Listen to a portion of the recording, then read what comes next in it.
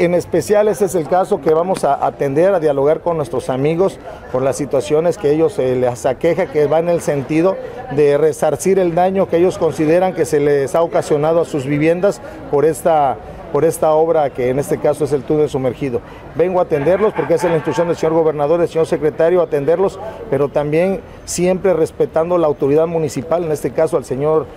presidente municipal, el ingeniero Joaquín Caballero Resiñol, quien nos hace la invitación, y de igual manera a través de la propia Secretaría de Gobierno nos hacen la invitación para dialogar con los amigos, de los cuales, vuelvo a reiterar, son los que manifiestan que tienen esta situación en cuanto a que no se les ha resarcido el daño que les han ocasionado a sus viviendas. Por ello obedece a mi presencia ahorita para poder reunirme con ellos y ver de qué manera poder resolver esta situación, aunque sabemos de antemano que esta situación y con los que tenemos este conflicto pues son con los propios dueños o con los que se llevaron a cabo la obra, la empresa que debe de asumir esa responsabilidad. Entonces vamos a ver, es la aseguradora que les ha quedado mal. Nos han comunicado de que ellos ya han cubierto algunos daños, pero vamos a ver de qué manera, porque nos han salido otros amigos por ahí que consideran ellos también que han sufrido estos daños a sus viviendas, y bueno, vamos a tratar de resolver esto a través del diálogo. Siempre lo he insistido y lo he dicho en repetidas ocasiones, que todos estos tipos de problemas o temas lo vamos a resolver a través del diálogo.